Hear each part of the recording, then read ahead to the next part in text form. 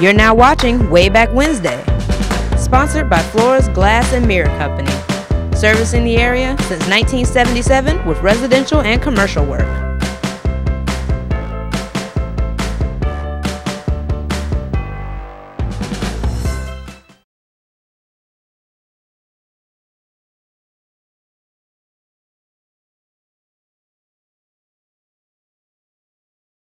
Hello friends, and welcome to another episode of Way Back Wednesday. I'm your host Randy Adcox. Good of you to join us tonight. So glad to have you with us. We're going to get into some pictures here in just a few minutes, but before we do, I wanted to share a couple things with you and share a couple of announcements and turn the volume down on my phone. I do apologize. You know, each week we talk about old pictures and old Rocky Mountain and old memories, and I've often requested or at least put the word out that if you had any old information that you wanted to share with other viewers, get them to me, and I'll be glad to share them on the show. And after last week's show, I got a call from Mr. William Rackley, and he said his aunt had some old newspapers that she would like to get in my possession and take a look at and see if there's anything of interest there to me. And so he brought them by my office earlier this week, and we got looking at them, and it was really interesting. I wanted to just share a little bit of this with you. It wasn't in a format I could easily get into a digital format, and so I'm just going to hold these up. But this first one is actually, if you remember I don't know, it's been about a month or two ago now, we did a segment one night on old grist mills in Rocky Mountain in eastern North Carolina, in fact. And we covered several grist mills, and we talked about the history of grist mills and the importance of grist mills in this area. And one of the ones we talked about was the Bellamy grist mill. And in 1982, in the Sunday Telegram, there was a featured article on the Bellamy grist mill, and it was I was out of the country when this was released. I was actually in the Navy and gone then. Well, you know what? No, I wasn't. I hadn't left. I hadn't shipped out yet. This was in '82, July, and I shipped out, I think, in December of '82. So I was still around here. But anyway, I just want to I'm gonna hold this up and show you. This was the Sunday Telegram paper. I don't know if you can see that. And again, it was July the 18th of 1982, and they did a whole page. In fact, I think it carries on over to the inside too. But it's just a neat article about the Bellamy Mill and the history of the mill. Some pictures, of course, they're all black and white. This was before the Telegram could do color pictures. But it's just got a lot of neat information here about the mill. And I was thumbing through this thing, and I got a kick out of reading some of the ads. Big Star grocery stores got whole fryers on sale that week for 49 cents a pound. Sausage, old Virginia sliced bacon was $1.18 a pound. We just went grocery shopping this weekend, and I was shocked to see bacon at $4 and something, $5 and something, even $6 and something a pound. We ended up buying some turkey bacon because it was a little bit cheaper than the pork bacon. Probably better for you too, obviously. But yeah, grapes, 99 cents a pound. Chuck pot roast, $1.98 a pound.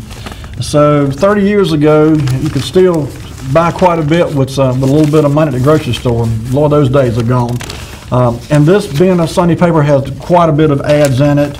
And like I said, I just kind of thumbing through and kind of brought a smile to my face to reminisce about some of these businesses that I remember. Some of them are no longer here now, have gone out of business.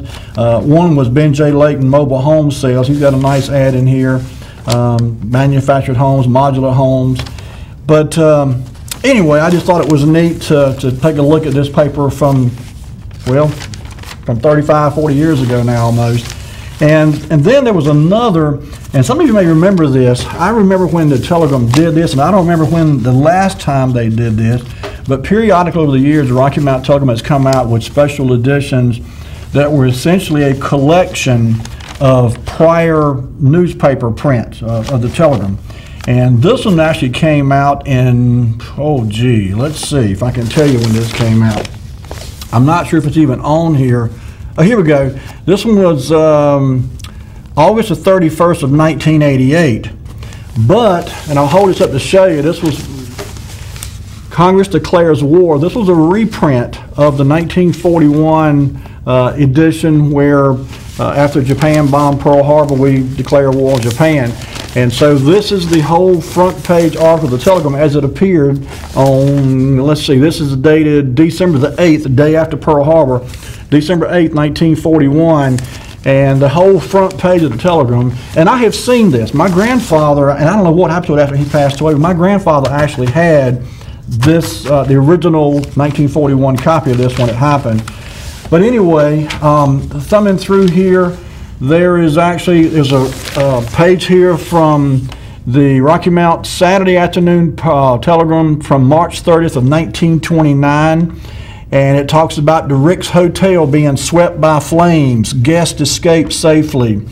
I won't try to read all these headlines, but there's a lot of them here that things we've covered on the show. Talks about some of the hotels that were in business besides the Rick's Hotel. Hertzberg Furs, Daughtridge Oil Company, and again, this is from 1929. And then if we turn the page, this one here is actually from, well, this is from March the 4th of 29, and this is when Hoover takes office as President of the United States in 1929, Herbert Hoover. So, like I said, I remember the Telegram doing these things. Here's the one from April the 13th of 1945. It says nation mourns FDR. But anyway, like I said, I don't remember when they stopped doing this, and they may still do it. I've not seen one of these issues in a number of years. Oh, this is the one I want to show here. This was from Saturday, April 16th, 1954, and it's when, I'm sure many of you remember, Hurricane Hazel came through. And there were several pictures here of the damage and articles talking about the extent of the damage in the Rocky Mountain and the surrounding area from Hurricane Hazel. But like I said, just about every other page is a headline, I mean not a headline, but a front page. Here's another one from November 23rd, 1963. Oswald charged in Kennedy's murder. Somewhere, my mother had kept the headline from, I guess, the day of the murder, and if I remember, I think it says Kennedy slain. I think that was the headline on that particular issue. But again, these are all front pages of the Telegram from various years, and this particular one was put out. Oh, last one here on the back page from May 12th, 1932. Okay, I misread it. May 12th, 1932, Lindbergh baby dead. And so it was just neat to me to go through and look at these. As I said, they were front pages from the various years that the Telegram had printed, and they reprinted them for this special edition paper. This particular one came out in 1988, as I said. And so if anyone's got any more of these, I'd be glad to share them with the show. I'd love to see some more of them, frankly. I remember seeing these in the past, but I have not seen one in some time. And thanks go out to Mr. William Rackley and his aunt for allowing me to borrow those, and I'll certainly give them back to her, and thanks again for that. Before we get into the pictures too, I just want to say again, how much I appreciate those that contribute to this show each week. I mean, I hear from several of you throughout the course of the week, in between shows each week, and you share your knowledge with me and your wisdom. Some of you are a little bit shy about calling in or getting on the show, and I understand that this isn't a format for everybody, but I do sincerely appreciate the phone calls and the visits, and any time if you ride by my office and see my truck there, feel free to stop. I encourage you, in fact, to do so. I've got some old pictures and things around my office you might find of interest. I've got a ton of pictures, and that list is growing daily. I'm adding new pictures to my collection literally every day. And so with folks bringing by pictures and folks sending me pictures by email and me getting on the internet and finding some myself, I'm getting quite a collection. And so anyway, those of you that watch the show each week and participate, I thank you, and you've heard me say it before, this show wouldn't be what it is without your contribution, and so I sincerely appreciate that. Okay, that being said, this week when I was getting ready for tonight's show, doing some digging and some research, I wanted to revisit a couple of old pictures and briefly anyway, old topics from previous shows, but I ran across some pictures that frankly I had never seen before, and a couple of archives I found on the internet. So the first one, this first picture is a fairly large picture of the entire Planters Oil Mill complex over on Cokie Road. So Lee, if you'll put that up for us. We have in the past talked about the Planters Oil Mill. This is one, of course, that burned in 1983. Some massive fire over there. Many of you have called in and said you remember the extensive damage that was done to that entire complex there. The number of fire departments that responded. It was obviously a catastrophic fire. I think it's safe to say one of the worst this area's ever known. And I was gone. I was out of the country when this took place. I can't say I remember that fire because I was not in the country when this took place. But anyway, today I went online and I looked just to see how much I could bring back in a modern day picture, and literally the only thing that I could find, of course that's an empty field there now, and it's even been classified as I think the proper term is brown dirt, basically in a contaminated area. And so in order for anything else to be built there, or for that property to be built or used for anything else, it's got to undergo quite a bit of testing and so forth. But in the bottom of your screen, those two elongated buildings, I'm not sure what they were, but of the two, the first one, to the right anyway, it's still there. The second one, I guess, has been torn down over the years, but I actually saw a picture online today. And if you go to Google and type in an address, you can get an aerial map, you can go to street map, and of course you can get just a regular street map. But the aerial map as well as the street level map showed one of those two buildings is still in existence. And I just thought that was neat to look at how much that whole area has changed. And this is a really good visual indicator of just how massive and just how big that Planters operation was when it was in full operation. Now, I don't know when this picture was taken. There was no context or no caption. It just said Planters Oil Mill. But I immediately recognized the area and recognized the mill from prior pictures that I had seen. And as I said, this is one I had not seen before, so I wanted to share that with you. Okay, Lee. The next couple of pictures, if you remember from last week's show, we talked about a hotel, and this was a picture Mr. Wallace Abernathy had sent me of the Woodard Hotel, and we had a little bit of discussion about this, and none of us remembered it. Obviously, it was, I don't know if it burned down, was torn down sometime in the 1905, 1910 range, somewhere along in there.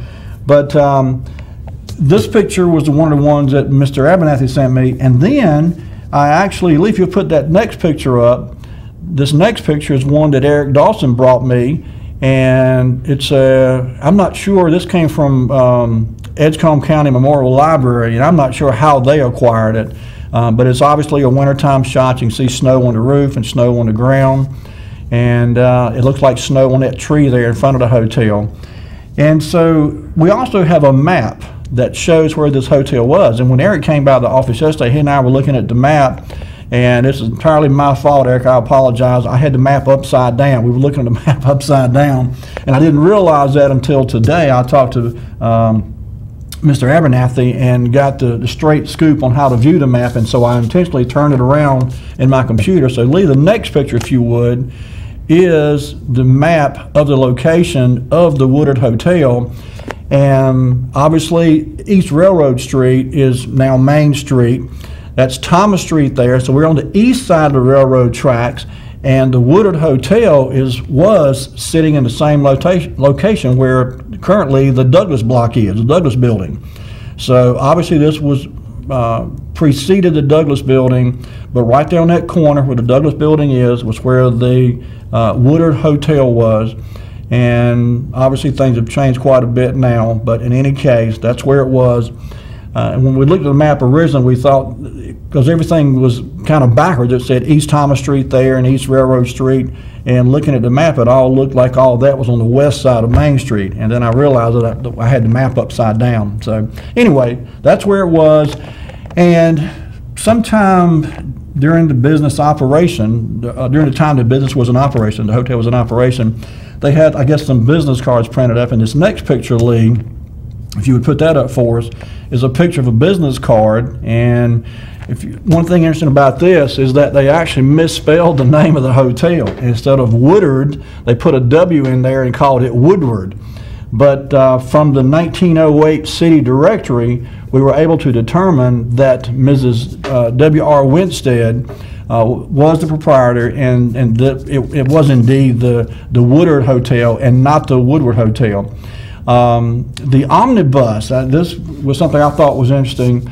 was kind of like a shuttle, if you will, that ran from the train to the hotel and back and forth, so that passengers getting off the train wouldn't have to walk to the hotel, or people who were checking out a hotel wouldn't have to walk back to the train. So that omnibus was like a present-day shuttle that would carry guests to and from the Woodard Hotel to the train station.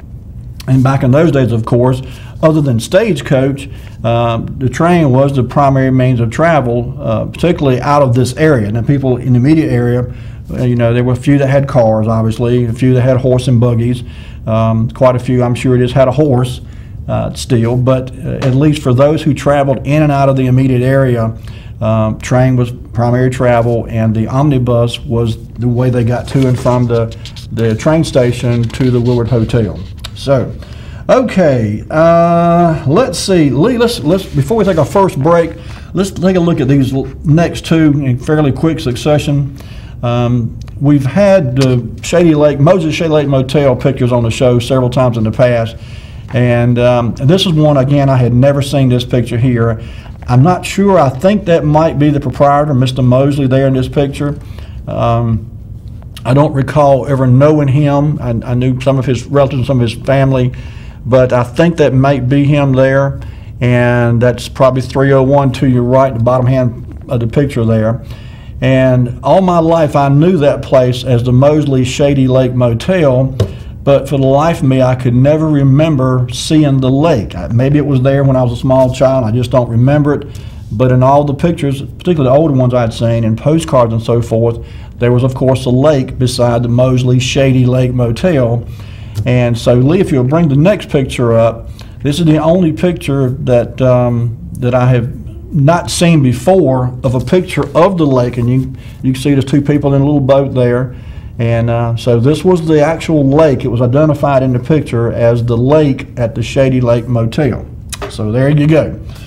And that, I'm not sure, I don't think I recall seeing a date, but I'm guessing this was probably the early 1950s. I'm not sure, maybe someone knows when the Shady Lake Motel was in existence. I know when I was a child it was still in operation through the 60s and 70s, but I don't recall exactly when it opened up. So, but just looking by the clothes people are wearing, I'm guessing early 1950s, possibly late 40s, but it was certainly a very popular motel, and I was reading today, in fact, on the website, that it was one of the more popular tourist stops along the way. And one of the things that made it so popular, besides the lake and the proximity between New York and Miami, halfway obviously, was what was later referred to as a Uniroyal Gal. And Lee, if you'll put the next picture up, this was a fairly recent picture. Those of you who frequent the M&O every year out there at the Wooten Farm will recognize this. She's had a bit of a makeover or wardrobe redo since she stood out there in front of Mosley Shady Lake Motel. But this is the Uniroyal Gal that used to stand out there by the Shady Lake Motel on 301. I think back then she was wearing a red bikini, if I remember. I want to say her hair might have even been a different color. But anyway, that's her. This picture was taken, I don't know, a few years ago perhaps, but that's where she is now, and she's a proud addition to the M&O event every year out there at the Wooten Farm. So, okay, Lee, bring it back to me. When we come back, I mentioned earlier that I had been scrounging up some pictures, and I ran across an archive that just had buku bunches of pictures of Rocky Mountain Mills that frankly I had never seen before. And so when we come back, we're going to show you some pictures from the mill that I dare say you've probably never seen these pictures before. So we'll take a quick break. When we come back, we'll jump back into pictures, and I'll show you some pictures of Rocky Mountain Mills from many, many years ago. Don't go anywhere, folks. We'll be right back with more Way Back Wednesday. Way Back Wednesday, sponsored by Flores Glass and Mirror Company, servicing the area since 1977 with residential and commercial work.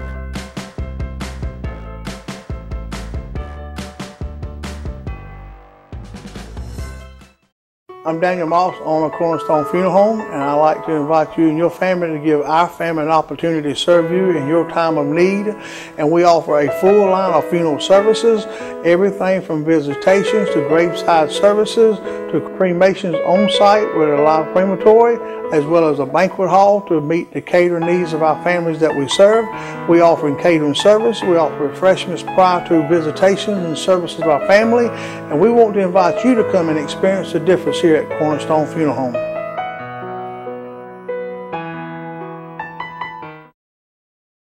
I'm John Check, resident Rocky Mount, District 25. We're all waiting to hear from our current North Carolina House representative condemning the actions of Andre Knight and other corruption occurring at City Hall. Why have you not condemned Andre Knight's deliberate and self-serving abuse of power? How many people in our city have had their utilities turned off while Mr. Knight avoided paying $47,704 in utilities? How many people must go without while our city manager, Small Tony, feasts on expensive dinners at the expense of our tax dollars? Why don't you speak up for those who are struggling in our city? Are you seeking to protect Andre Knight and gain his endorsement once again? I'm calling on you, James Gallagher, to demand your friend Andre Knight pay back his debt to our wonderful city and resign. I care about our fellow residents, and I want what is best for all. We need to end this corruption so that our people may thrive once again. My name is John Check, and I approve this ad, paid for by the Committee to Elect John Check, Brad Bobbitt, Treasurer. When faced with special care needs for elderly or disabled loved ones, families want compassionate, comforting care.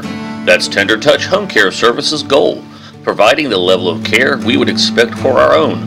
With over 10 years of home care excellence, Tender Touch provides an array of services that keeps your loved one at home. From personal care, light housekeeping, errands, and meal preparation, to our private duty care program, which combines all of our home care offerings in one package. Tender Touch Home Care Services, where your needs are our concern. We're in our 18th year of practice at the Hammer Chiropractic Center, and we've seen over 15,000 different people in the Rocky Mount area. 40% of headaches actually come from a neck problem. Many patients come in taking multiple aspirin, over-the-counter medications and such a day, and we can get you to stop doing that and actually fix the problem so the headaches don't rise anymore. A lot of people think chiropractic hurts. It does not. Most of the people come in and they feel great when they leave. You're now watching Way Back Wednesday, sponsored by Flores Glass and Mirror Company, servicing the area since 1977 with residential and commercial work.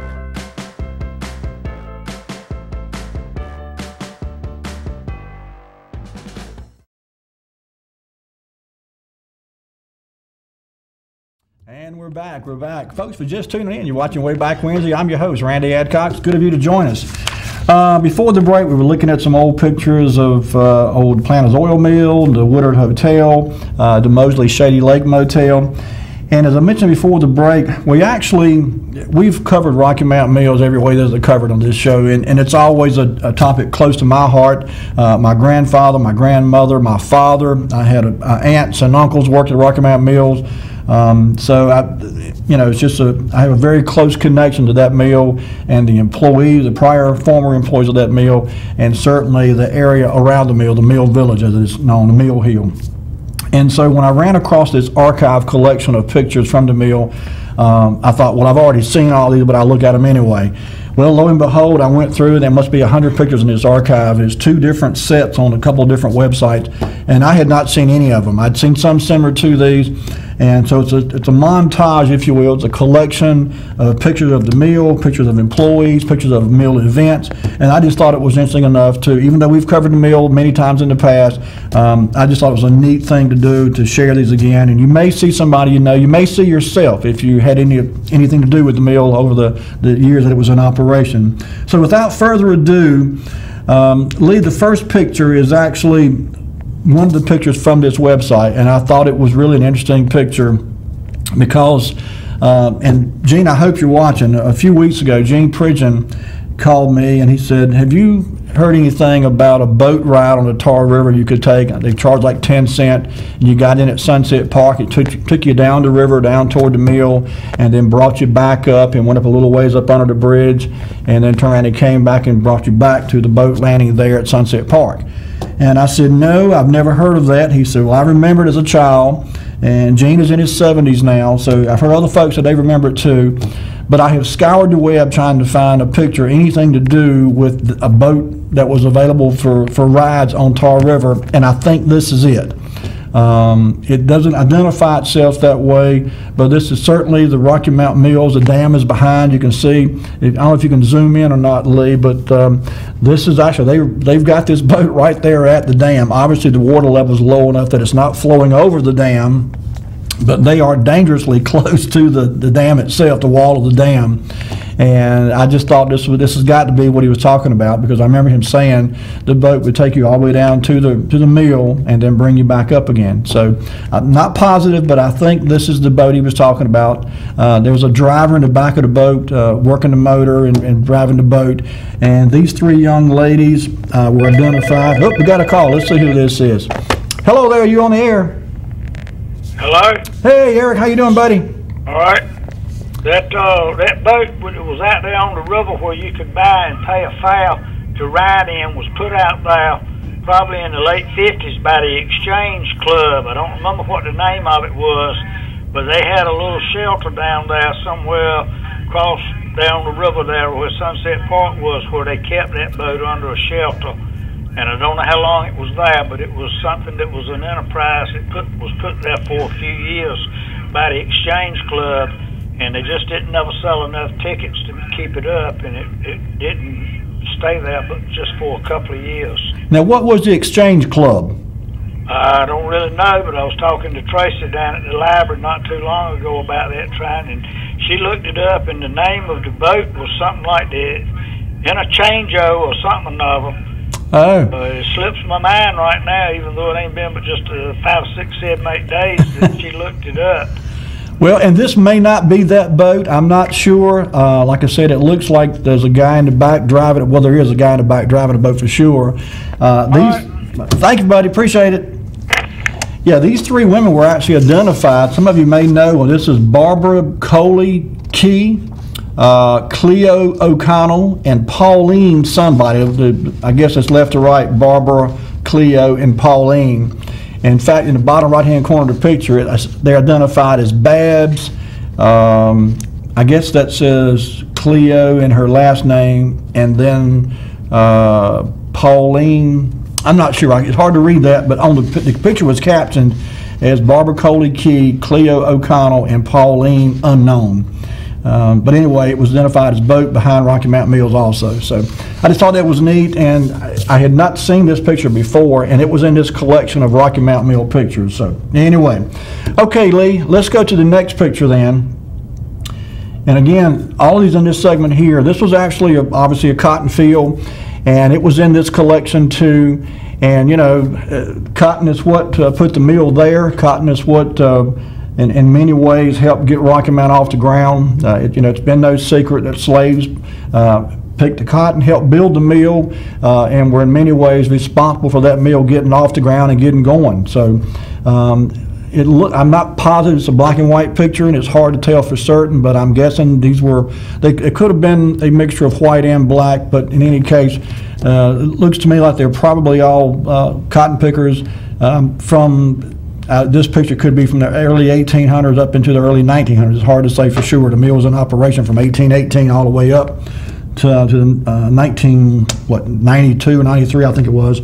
But anyway, this picture I thought was kind of a neat part of the history of Rocky Mountain Mill, because obviously it was a cotton mill, and here's a scene from a cotton picking operation. Okay, let's go to the next picture then. I just thought this was neat here. Many of you may remember this gentleman here. This is Mr. Kermit Paris. Kermit was actually kin to me. He and my mother, I believe, were first cousins. And so anyway, he worked at Rocky Mountain Mills for 52 years, and he was a bit of a celebrity. And in fact, up at the top of this was Bobby from the Rocky Mountain Telegram in 1990, I think it was, January 13th, it was like 1991 maybe. But anyway, several folks actually autographed this thing for Kermit. And some of these folks I recognize, some are now passed away, but I do recognize some of these names on here. But I thought it was neat. It says the Kermit Paris Fan Club. But Kermit was a character. He was an avid fisherman, drove around an old green Dodge truck for years and years with the words Chub Chaser, I believe it was, on the side just below the door, a window on his driver's door. But anyway, this tells a little bit. He, talks about his time at the mill, and how he came to get a job at the mill. And he said when he started, he was making 44 cents an hour in 1943, and said when World War II came and he got back from World War II, of course he went to war and came back, and then in 1947 he was making $1.12 an hour on third shift. His wife Doris worked there, and she made $1.02 an hour. And apparently one of the jobs there, maybe someone who works there or used to work there can tell me what the word doff, D-O-F-F is, but he says, Doris's wife who spun and doffed on third made $1.02. He said, I doffed, D-O-F-F-E-D, he said, I doffed for 29 years. The rest of the time I fixed, overhauled, and built bobbins for the mill. Parrish knows the history of the mill, how in 1863 it was burned by federal troops from New Bern. The owner of the mill at that time was a Mason, as was the commander of the federal troops, and that bomb was enough to save the big office. And I've heard that story before too. Kermit was, like I said, quite a character. I didn't realize he worked for the mill 52 years. He had quite a span there, obviously. But anyway, this was a neat article, appeared in the Rocky Mountain Telegram in January of 1990. They cut off the end of the year here, but I believe it's 1991 that article came out. So, okay, Lee, let's go to the next picture then. And this next one is actually, I don't know if anybody knows this lady. This picture just caught my eye. This is obviously taken on the rocks down below the dam at Rocky Mountain Mill in the background back there. And she's identified as Mabel Coley Sykes. And it says from 1940s. So again, all of these pictures we're looking at here were in a collection of pictures dealing with mill life, the operation of the mill. There was a ton of pictures of different machines and different equipment and different operating aspects of the mill. As I said, some I had seen similar pictures in the past, and I didn't get an awful lot of those, but there must be well over 100 pictures in these couple of different archives, and the vast majority of which I had never seen before. So anyway, this is Miss Mabel Coley Sykes, and this was in the 40s. I don't know exactly which year. It just says 1940s on the caption of the picture. So, okay, this next picture really kind of made me smile. And this was in the exact same collection, same time frame. This lady here was identified as Mary Louise Langston.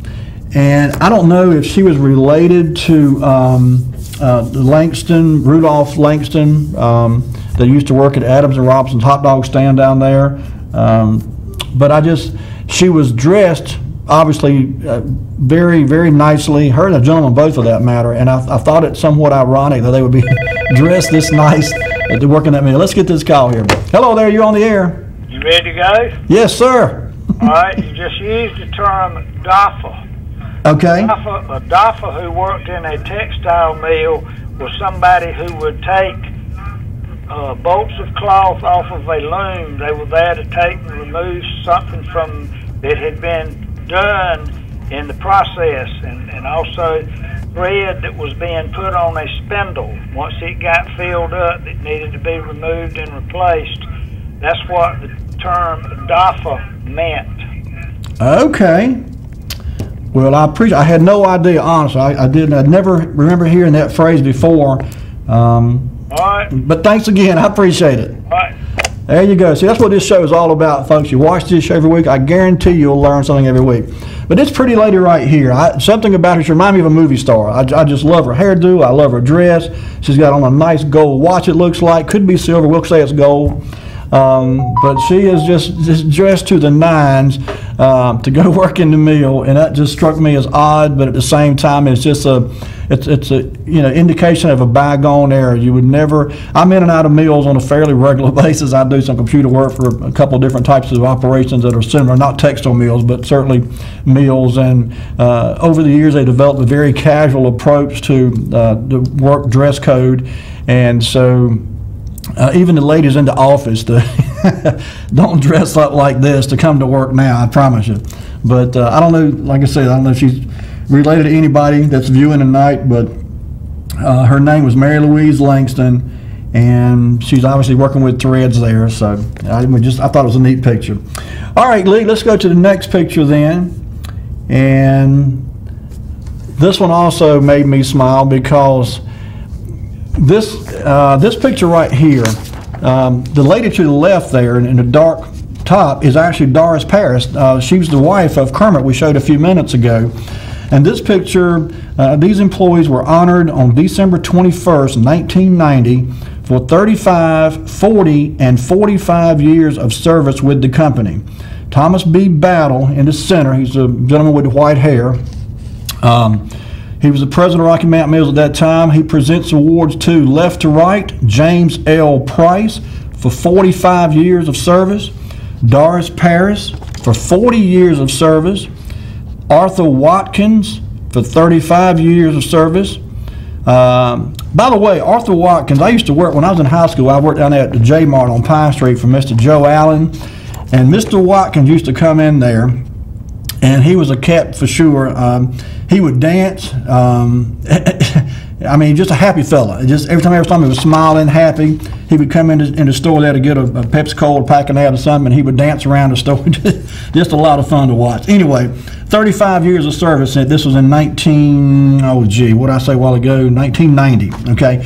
On the other side of Mr. Battle was Pauline Joyner.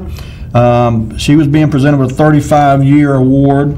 And then William Price, 40 years, and on the far right, Mr. Alton Williams, 45 years of service.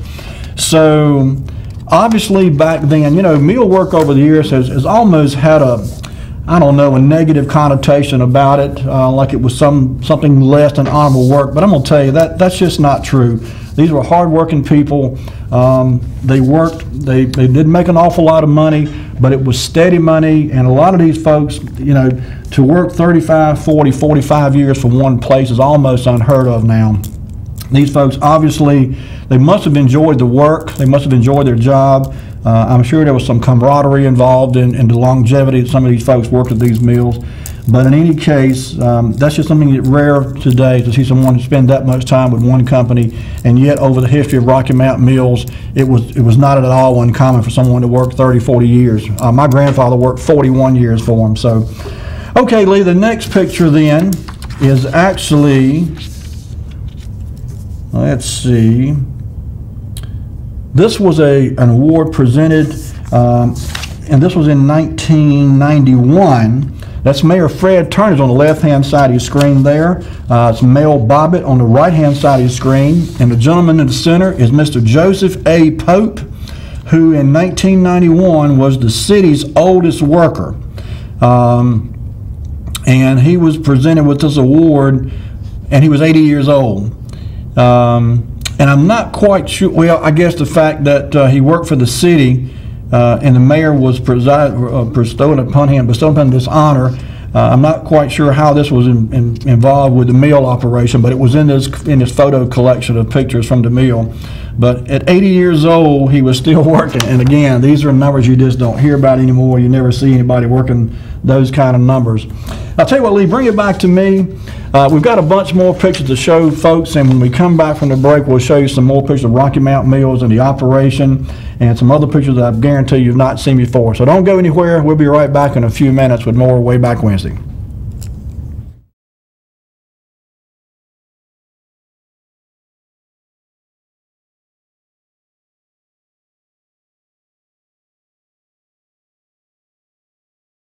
You're now watching Way Back Wednesday, sponsored by Floors Glass and Mirror Company, servicing the area since 1977 with residential and commercial work.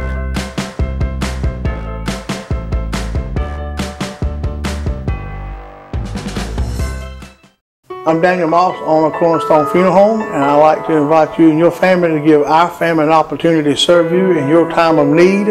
And we offer a full line of funeral services, everything from visitations to graveside services to cremations on site with a live crematory, as well as a banquet hall to meet the catering needs of our families that we serve. We offer catering service. We offer refreshments prior to visitations and services of our family. And we want to invite you to come and experience the difference here at Cornerstone Funeral Home.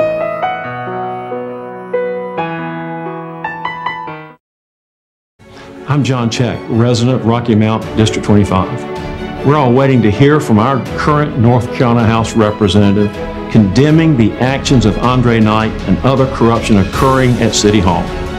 Why have you not condemned Andre Knight's deliberate and self-serving abuse of power? How many people in our city have had their utilities turned off while Mr. Knight avoided paying $47,704 in utilities? How many people must go without while our city manager, Small Tony, feasts on expensive dinners at the expense of our tax dollars? Why won't you speak up for those who are struggling in our city? Are you seeking to protect Andre Knight and gain his endorsement once again? I'm calling on you, James Gallagher, to demand your friend Andre Knight pay back his debt to our wonderful city and resign. I care about our fellow residents, and I want what is best for all. We need to end this corruption so that our people may thrive once again. My name is John Check, and I approve this ad, paid for by the Committee to Elect John Check, Brad Bobbitt, Treasurer. When faced with special care needs for elderly or disabled loved ones, families want compassionate, comforting care. That's Tender Touch Home Care Services' goal, providing the level of care we would expect for our own. With over 10 years of home care excellence, Tender Touch provides an array of services that keeps your loved one at home. From personal care, light housekeeping, errands, and meal preparation, to our private duty care program, which combines all of our home care offerings in one package. Tender Touch Home Care Services, where your needs are our concern. We're in our 18th year of practice at the Hammer Chiropractic Center, and we've seen over 15,000 different people in the Rocky Mount area. 40% of headaches actually come from a neck problem. Many patients come in taking multiple aspirin, over-the-counter medications and such a day, and we can get you to stop doing that and actually fix the problem so the headaches don't rise anymore. A lot of people think chiropractic hurts. It does not. Most of the people come in and they feel great when they leave. You're now watching Way Back Wednesday, sponsored by Flores Glass and Mirror Company, servicing the area since 1977 with residential and commercial work.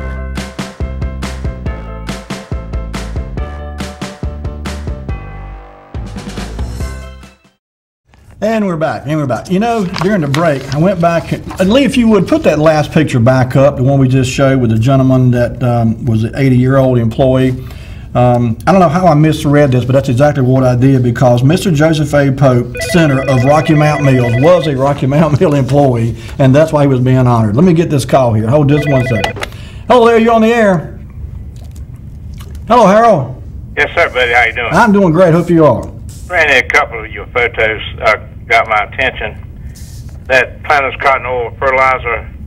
Yes, sir. That you had, and you said the two buildings that seem a little bit offset from the fertilizer plant or the company there. Right. Those two buildings really were like on the railroad property, or they were across the railroad tracks. You're right. You're exactly right. They were part of. They were little commercial buildings that were built there in the '60s, I guess. Yeah, I knew, I should have been more clear. I knew they weren't part of the mill operation, but when I went on, did a Google search to see what was in the area today that was visible from that picture. That was the only thing I found, was those little buildings there, and only one of the two was still remaining. But you're right. I don't think it had anything to do with the Planters Oil Mill. And I think Cypress Street butts into the railroad track along there where those buildings are built. Mm-hmm. The photo that got my attention, of course, was the Woodard Hotel, or the hotel shot. Yes. Mm-hmm. The business card that you showed. Right. It had a name on it, Mrs. W.R. Winstead. Right.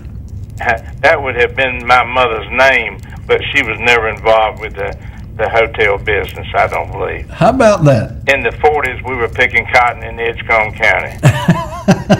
but my dad ran a very successful country store on 58th Highway south of Nashville. Yeah. For many years. But in the 40s, we were farming at Temperance Hall, and my daddy was running the store down there. Mm-hmm. Well, I thought about you when I saw that, but I said, well, I don't know if there's any relation or not. It could be down the road, somewhere down the line, could be Ken, you reckon? In that era in Rocky Mount, of course. Yeah, sure. I guess because of the Winstead plantation down on Winstead Road or Winstead Avenue. Mm-hmm. I'm sure somewhere along the way you have seen some of the photos of that era when Winstead Avenue was a driveway to the plantation back across the railroad where the fire station is now. I'm there where Charles Johnson's farm was. That's old Charles Johnson farm. Yeah. That's correct. Mm-hmm. That was a Winstead plantation, I believe, in the early years of my life, anyway. Right. I seem to recall. I'd forgotten that, honestly. I really had, but I seem to recall hearing about that now. My dad was known as W.R. Winstead, but we were never involved in the hotel business. Right. And you know, now that you say that, I believe that, you know, if your dad ever bought anything from Davis & Company Auto Parts, does that ring a bell? For many years. Yeah. See, I worked there, and I worked back in the back, and part of my job when I first went to work there was loading up trucks that would go around all the little country stores and deliver, things like radiator hoses and fan belts and battery terminals and motor oil and transmission fluid. Rural stores like my daddy. Yeah. I handled many automotive parts. Right. To keep the old cars going, I guess, in those days. And farm equipment too. We sold tractor, oil field, a lot of. Yep. They did buy from Davis & Company for many years. I was president of JC's the year that Grady Davis sort of got out of school, I guess, and came to Rocky Mount to work in his daddy's business. Mm-hmm. And we did buy a lot of. My dad bought a lot of stuff from the Davis & Company. Grady Davis was a fine man, one of the best men I ever worked for in my life. He sure was. We had some similar summertime occupations. I worked at Barber's Auto Supply. Mm-hmm. They're on Franklin Street. Yeah. Which is an old dilapidated building now, but it was a very viable building back in the 50s. And when I was 16 and 17, I worked there with the Barber's Auto Supply, delivering various automotive supplies to stores throughout eastern North Carolina. Mm-hmm. Yeah, a lot of young guys did that. We had some guys work at Davis Company when I worked there. Right. And, I thank you and Eric for the research and the time that you guys have put in to do this job, and you do a good job. Well, thank you. It's a labor of love for me. I know. I think I speak for Eric too. He and I both are old souls at heart. He certainly got more knowledge and wisdom and experience than I do. But I love it. I love this topic, and I love doing this show. So thank you so much for watching. Well, Eric has a good background and a good memory, of course. He does. Those days, and you guys make a good team. Well, thank you. Thank you. Appreciate it. Take a bow, Eric. Thank you. All right, buddy. We'll see you. Okay. All right, Lee, I'll tell you what then. Let's go ahead. These next couple of pictures really threw me because of all the pictures I've seen at the mill, I had never seen anything like these next three pictures. So, Lee, let's go through the next one up here. And this was identified in this collection of pictures from Rocky Mount Mills, and it was identified as Dime Store. Now, I knew Rocky Mount Mills had a canteen, and that may be what this is. This may be a picture of the canteen, but I never heard it referred to as a dime store. But it was in this collection, and all the pictures in this collection were supposedly of Rocky Mount Mills, the Mill Hill, the Mill Village, in that area. But I'd never seen a picture inside the canteen, and I had never seen a picture that was identified as the dime store. So anyway, that's how this picture was identified. And I'm just guessing this is probably 1940s, perhaps early 1950s. But great picture, and on my computer I could zoom right in and read a lot of labels of the snacks and candy bars up there. It's just a neat old picture of a time that I certainly didn't know anything about. The next picture, Lee, if you would, was just identified as Diner. Now, I, again, never heard about anything in the mill known as a diner. It looks, obviously it's an old wooden building. It's got the seats there at the bar on the left-hand side, little booths on the right-hand side. But I never ever heard of a diner being in the mill. Again, I heard about the canteen, but if anyone remembers this or knows anything about any kind of dime store, number one, or a diner, number two, on the mill property, let me know, because this was all news to me. I didn't remember seeing anything about it anywhere else in any other pictures. And this next picture, I'm not quite sure why this was included in there, unless this young lady was an employee of the mill. but she's at a record player there, and to her left in that little wall cabinet there is 3 shelves from left to right, slam packed full of albums. I mean, and these are old, I'm sure the old 33 LPs. And then, of course, there on the table beside the record player is another stack of old albums. And this was identified as record player. So I don't know if this was a job that someone had in the mill to play music, to cheer up the workers. I don't know. It was a neat picture. And it zooms in good. It's a good high-resolution picture. I'm not certain. I would guess either Bugs Behringer or Charlie Killebrew may have taken these pictures. They weren't identified as such, but it's entirely possible, just from the detail and the quality and the clarity of the pictures, it's entirely possible that Charlie or Bugs Behringer, either one. Let's get this call here. Hello there. You're on the air. All right, that lady sitting there looking at playing those records, and whatever as old as that picture looks like it is, that's probably 78 RPM records that would predate the vinyl records from later on.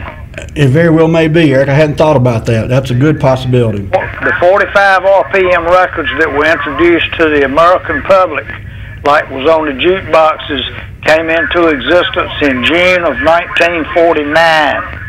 And I don't know, I don't really have a date and understanding on when the vinyl 33 RPM vinyl records were. But when I was a little bitty boy, the records that were on jukeboxes were 78 RPM that were very breakable. Mm-hmm. And anywhere there was a restaurant that had a jukebox, they had 78 RPM records on it around 1949 or 50. But that's kind of the time frame about the transition from the fast-speed records to the 33s. Okay. All right. Appreciate it, buddy. Have a good one. Okay. All right, Lee, I tell you what, these next, there's 1, 2, 3, 4 pictures in sequence here, and we'll kind of blow through these fairly quickly. But these are from parades, and again, this is obviously down there by Easley's warehouse, down there near the intersection of Falls Road and Main Street, I believe is where this was at. But this was dated 1936, and it just says Rocky Mountain Mills. And I'm not sure whether this was a Christmas parade. It almost looks Christmassy, then again, not quite. But it was just identified as Rocky Mountain Mills 1936 parade float. And the next picture, Lee, was actually from the very next year, 1937. And again, I'm not sure where this picture was taken. Let's get this call. Maybe someone recognizes it. Hello there, you're on the air. All right, that building you just showed the front door of the Easley Tobacco Warehouse, that place burned in April of 1968. It was right there next door to the Thornton Ricks Tobacco Factory, the original factory, and it backed up to the Atlantic Coastline Main Line Railroad tracks. Round on the backside was the Cobb and Foxhall Tobacco Warehouse that was back in there behind Daniel's Cash Grocery. Mm-hmm. That big fire was so big you could see it in the aisle from as far away as Spring Hope. I was in Spring Hope that day when that stuff burned up. Wow. And it was a very noticeable event in the aisle. Wow, that's a fire. That it was a big fire. Yes, it was. Good gracious. All right. All right, buddy. Thanks again.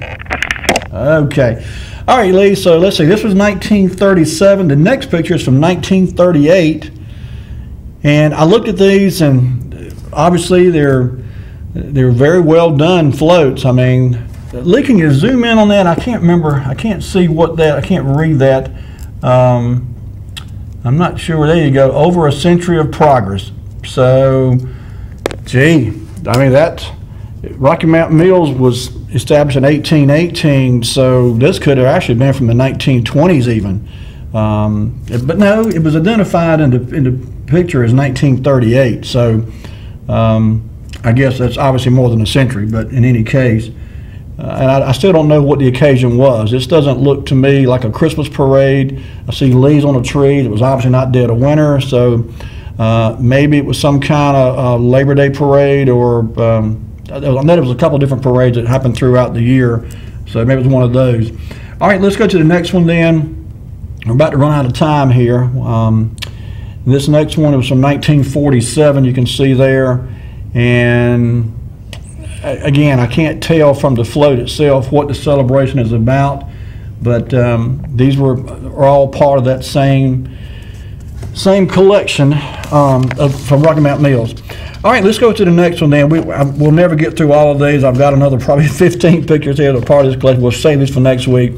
This was a neat picture here to me. This is 1989. They had a celebration of, golly, and I want to say it was like 1,000,000 hours accident-free. It was combined employee work hours, and the meal fed the workers.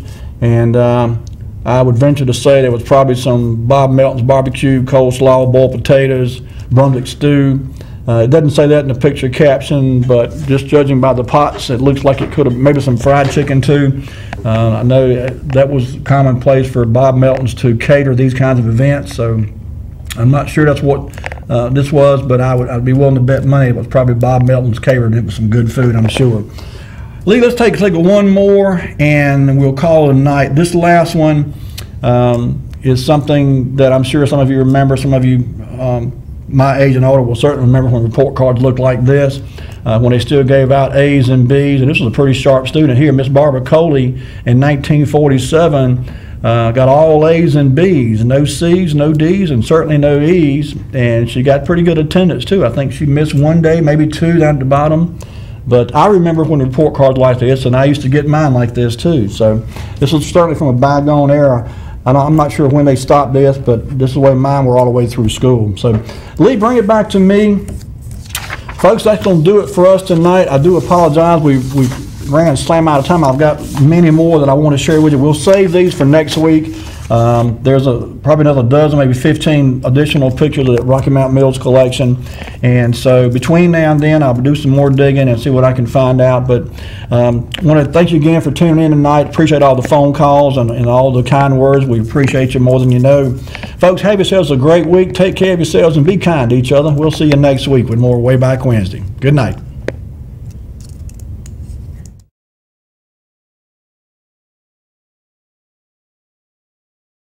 Way Back Wednesday, sponsored by Flores Glass and Mirror Company, servicing the area since 1977 with residential and commercial work.